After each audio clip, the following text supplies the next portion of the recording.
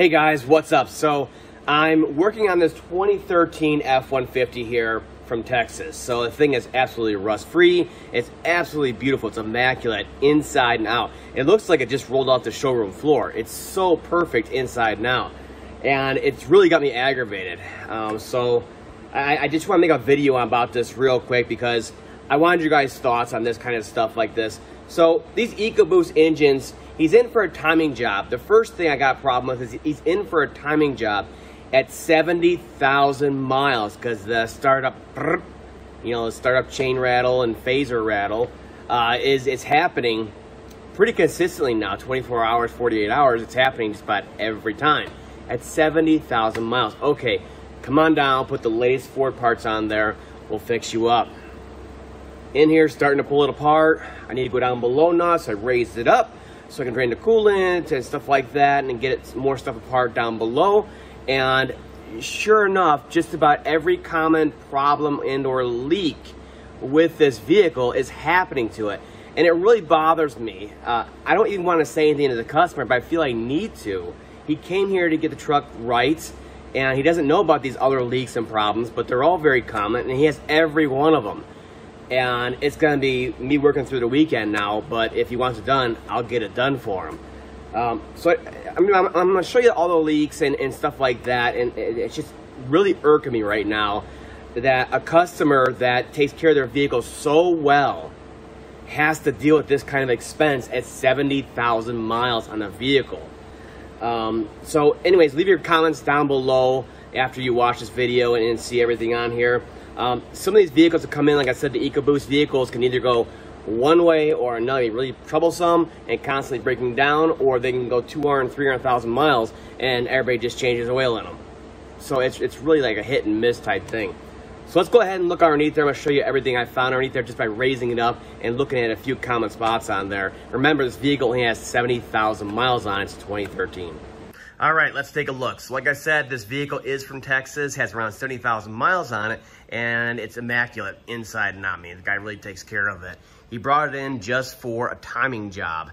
So what I do when any customer comes in from especially out of state, far away distances like Texas or California, especially, I'll do a quick walk underneath the vehicle here, check for any kind of road damage that may have happened traveling up here, because remember, they need to drive back with the same vehicle, so I'll make sure there's nothing that happened while they're on the road, check for leaks that may have developed on the road, stuff like that. It's a real quick thing I do. So everything looked good to go, even the bulkhead sleeve is nice and dry. So I came back to the vehicle, to the front of the vehicle here by the engine and start pulling off some shields on here. And sure enough, look at all the freaking leaks on here. Everything's just soaked. So I come over here and I noticed the sway bar on here has coolant all on it.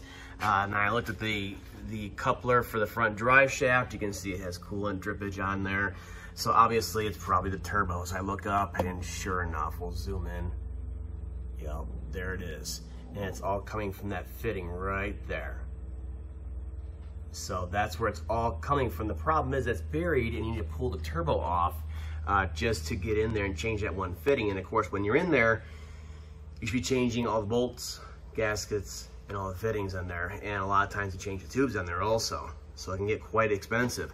I think it's 9 hours labor for both sides. See, look at this side over here. Let's check this side since the other side's leaking. And sure enough, look at that. And it's leaking just as bad from that same fitting over there. I know you can't see it. Let me try to get you in there. It's hard to see with the starter in the way. But that side's leaking just as bad. Okay, so we're looking at all this. Well, in 2013s, they went to a manual vacuum pump that attaches to the back side of the head. And yes, they are common to leak also. So you look at this one right here. And there it is. That's the back side of the pump right there. You see it?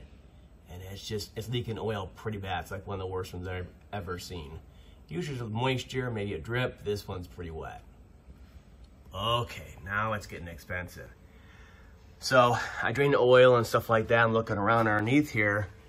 And I'm looking on this side, make sure the water pump and everything else is good to go on here. They're not too common, right? There's some questionable staining on the tubes right here. You see them right here. Let me zoom in for you right there. Questionable staining, could just be dust from Texas though. So then the other thing I looked at on here, just to see if it was leaking, I'm changing it anyways, is the right there, if we can get a, there we go. That is the degas bottle quick connect hose. You can kind of see it there. Sure enough, that sucker's leaking too.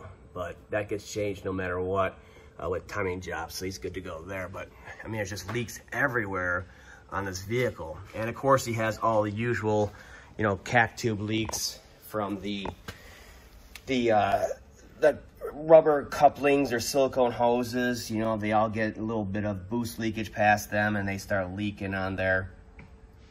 Not a huge deal. A little bit of moisture on them is normal, but some of them are pretty wet too. So yeah, it's just one thing after another on here, and all he do is come for a timing job because it started having the problem of a startup rattle, you know, and it's happening a little too often for him. And I find all the rest of this stuff going on underneath here. So I don't know, it just irks me big time, especially because this customer obviously takes care of his vehicles very, very well, and he's still having to deal with all these expenses now. Either he fixes it or he just monitors his coolant level. I don't know. I've seen these lines leak pretty bad once they get like this, where you can lose coolant pretty fast. Right now it's just forming drips, but let me know your thoughts down in the comments below. That's all for now. I need to get back to this timing job and maybe some turbo coolant lines too. We'll see. But wait, there's more. So I'm pulling apart the front end here, and sure enough, the water pump is leaking on here. Look at that. From the shaft seal on there. It's been happening for a while. Let's get a new water pump too. Yeah, big bill. No good. Right, doggies?